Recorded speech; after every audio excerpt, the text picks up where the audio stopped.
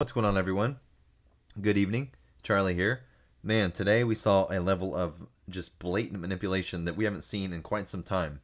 If you're a new ape, of course, it may have been a little offsetting, but if you're an OG ape, it's nothing like the flash crash of March, if you know what I mean. However, we do have another filing to talk about out of the NASDAQ PHLX. This is 2021-37. We've had a ton of these come out lately, all across the board. And guess what? Yet again, this one has to do with market share and liquidity. Now, the market share thing, looking at the data, I'm not sure if this is all theatrics or if this will actually have a substantial impact on the market share. But either way, something has to be done about it.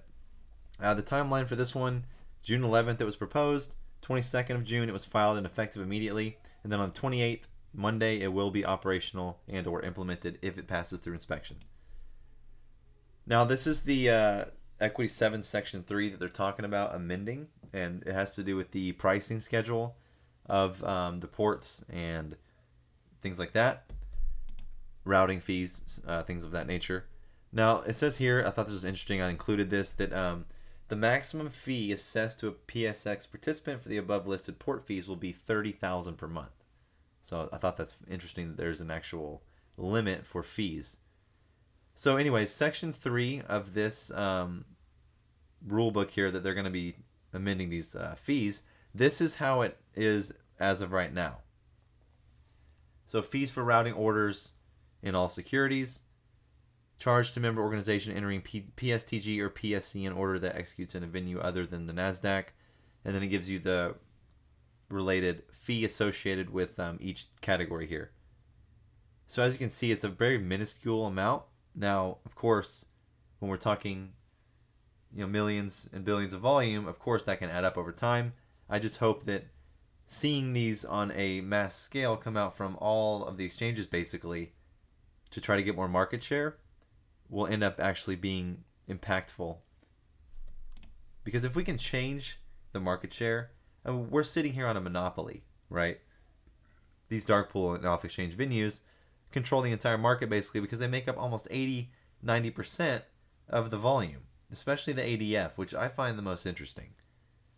So the purpose of this basically is to increase execution prices between $1 and $5 stocks. Now, I find that a very narrow range of pricing to make these changes for. However, based on this filing, it says that this price segment is less robust than other price segments. Which, by the way, super notes are awesome because this super note 3 lets you know that the SEC considers a penny stock anything below $5. So, anyways, the purpose of this one is just to increase the fees to incentivize members to use the exchange rather than the off exchange. Similar language to what we've been hearing out of almost every other exchange. So in essence, numerous indicia. Now, this is why these are annoying because that's just a stupid word to use. I looked it up just so you could see the definition.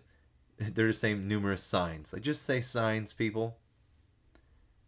Anyways, numerous signs demonstrate the competitive nature of this market. For example, clear substitutes to the exchange exist. No shit in the market for equity security transaction services. The exchange is only one of several equity venues to which market participants may direct their order flow. You don't say. Within this environment, market participants can freely and often do shift their order flow among exchange and competing venues in response to changes in their respective pricing schedules. Within the foregoing context, the proposal represents a reasonable attempt by the exchange to increase its market share relative to its competitors. So is this what's going on? That language right there. A reasonable attempt. Is that all that the SEC is asking for? Because we're seeing these filings come out from all the exchanges in an attempt to increase their market share. But will this do it? Because take a look at this. That's a wide gap. Right here, we have dark pools. We're talking 40-30% daily. These are our exchanges. The one that's making this filing, PSX, this is data for June 24th, consolidated market-wide volume or market share data. PSX, a whopping 0.66%. So if the gimmick is to just have almost every single one of these exchanges has had this same filing come out where they're trying to, amend their pricing to gain more market share. But I mean, is that really going to close this gap here? We're talking 30% gap. There's no way. I don't see it happening. So, getting a little concerning at the rate of filings coming out, and basically, I guess we'll have to wait and see the effect these are going to have, because we have a swath of them going to be approved on Monday. So we'll have to see. But yeah, for years, ADF has ruled the market, along with TRF Carteret. Big time. Not even close. I mean, look, everything else doesn't even get 10%. No exchange has more than 15% market share. No one. That is a huge problem. And I feel like if we could fix that, then the market,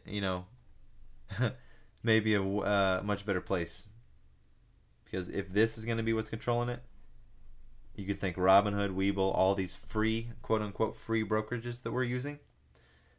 This is the price we paid for it. Nothing's free. Remember that. Nothing is free. $1 commission gets you the capability of deciding where your order goes. You give that right up when you sign up for a free brokerage. Read the terms and agreements. They can do pretty much whatever they want. Rehypothecate your shares, which is another big factor to a lot of the problems we're seeing in the market today. So just got to keep in mind, nothing in life is free. And yeah, these trading apps are a big part of this problem here. Either way, we fix this, who knows? But until this is resolved, not much you can do. There's just not. So we'll have to see what happens next week. I'm looking forward to it, and I hope you all have a good weekend.